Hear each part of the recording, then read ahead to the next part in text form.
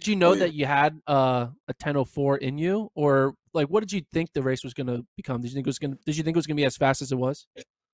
So it was hard to actually get on the track. To be honest with you, this weekend, and me and Raina talked about it after the race.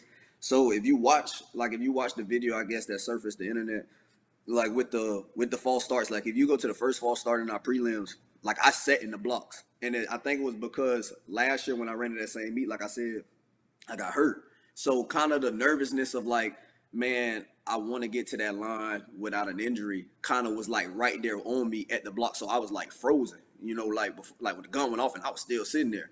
And then kind of the second time it was like me just like Trey, just like, get it together, like just go, like whatever happens, happens. Like you got the faith. Like if you believe, then you got to understand, like you're gonna be straight.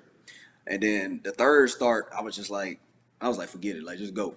And once I came up and I started running, I started seeing myself separate. Like I looked out the corner of my eye and I seen that I was out by myself, and I just kept going.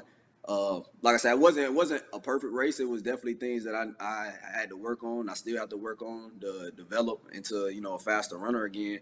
But honestly, I didn't believe what was gonna come up on that board. Like I was just like, whatever it is, I just hope it's good. I just want to keep developing, getting stronger.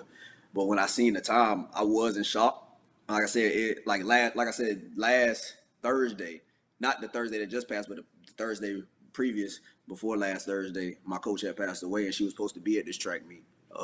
So that was kind of like an emotional race altogether. Like I said, I got hurt last year at the same meet. My coach died, and she was supposed to be here. So it was more than just seeing that time, like that. The time was beautiful, but it was just like, man, I honestly, I still don't even know how to feel about the race. Like people talk about it. I'm seeing the stuff on Twitter and Instagram.